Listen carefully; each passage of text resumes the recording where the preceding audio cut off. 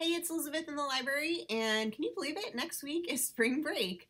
I had no idea. I've been crazy busy. I even got a little sick. So I just wanted to let students know a few things. So number one, the library, because it's pretty much 100% online, will be open during spring break, and I, Elizabeth, your librarian, will also be working through most of it. So if you are gonna do any of your research projects or you need help, just give me a call, text me, email, whatever. Just know I'm here to help.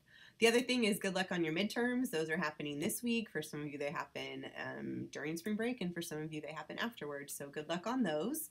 And then lastly, if you get to go be free and party or do whatever during spring break, just stay healthy, drink lots of water, wash your hands a lot if you're flying, and just be safe because we want you to come back and finish the semester successfully.